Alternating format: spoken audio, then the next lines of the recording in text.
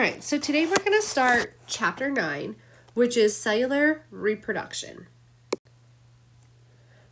The main idea of this chapter is that cells grow until they reach their size limit, then they either stop growing or they divide.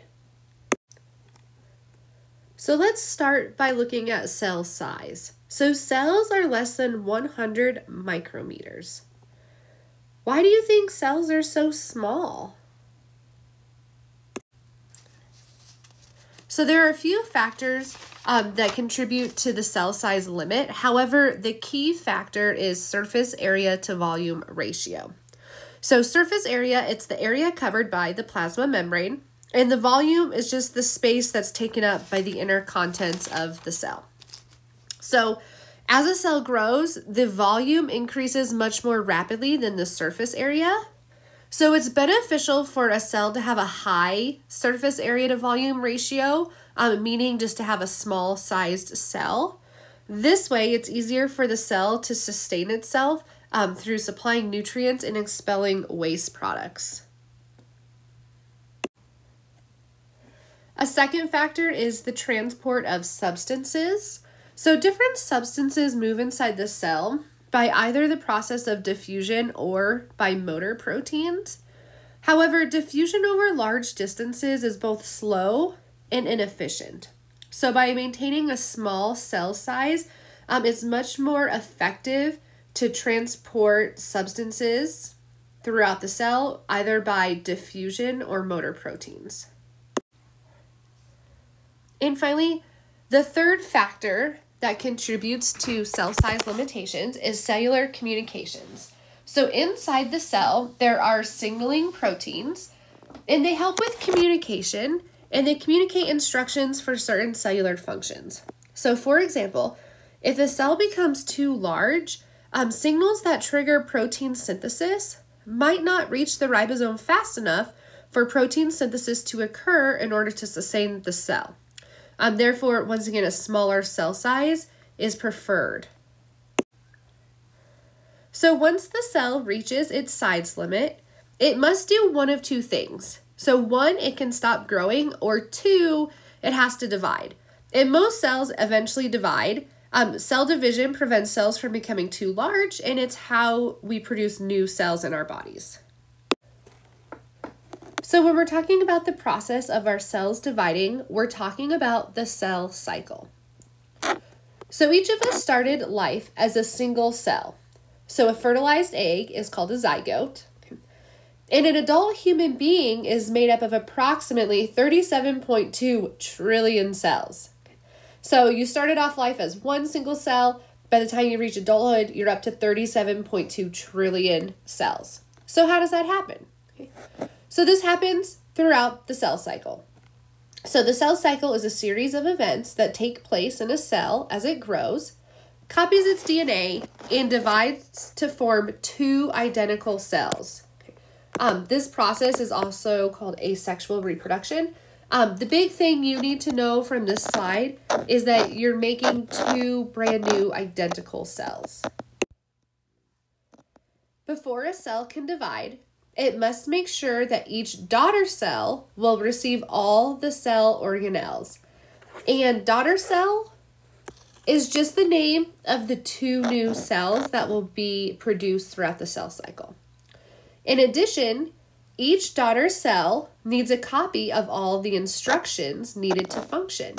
These instructions are encoded in DNA as genes. A big part of cell division focuses on copying the DNA and sorting it so that each daughter cell gets one copy of every gene in the original cell. So there are three main stages of the cell cycle. The first stage is called interphase. The second stage is mitosis, and the third stage is cytokinesis. The first stage of the cell cycle is called interphase.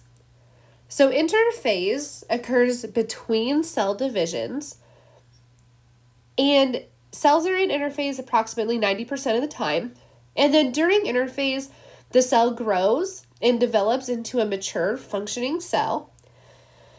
And The cells get ready for cell division. So they're producing all the materials necessary for growth, and the duplicating of the DNA is starting to happen. Interphase can be broken up into 3 different stages. Those stages are G1, which stands for gap 1, S, which stands for synthesis, and G2, which stands for gap 2. So the first stage of interphase is called G1, which stands for gap 1. So this is the period immediately after the cell divides. It can also be characterized by growth and development. Okay, this is where the cell just carries out its normal cell functions, and it's starting to prepare to replicate the DNA. Enzymes required for S phase are made in this phase also. So the second stage of interphase is called S, which stands for synthesis. This is the period which the chromosomes, okay, or the DNA is replicated. Replicated just means copied. Chromosomes are what contain the genetic info. Okay. And then chromatin is just the relaxed form of DNA. Okay. And so each chromosome is replicated, creating 2 identical structures called sister chromatids. And sister chromatids are joined together at a point called the centromere. Okay. So let's take a look at this picture over here. This whole thing would be called the chromosome. Okay, so it kind of makes this X figure. All of the squiggly lines in here you see, that's the DNA. So DNA, when it's just like really relaxed and spread out, we call it chromatin. But then when it condenses, it's going to form this X-like figure. Okay, and that's when we call it a chromosome. And then each side of the chromosome is called the sister chromatid. Okay, so one half is a chromatid.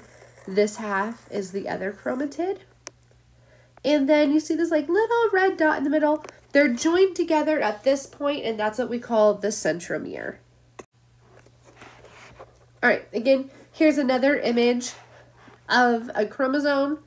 So here the whole thing, again, is the chromosome. The middle attachment, that's what we call the centromere. And then each side, this is one sister chromatid. This is a second chromatid. And then finally, the third stage of interphase is called G2.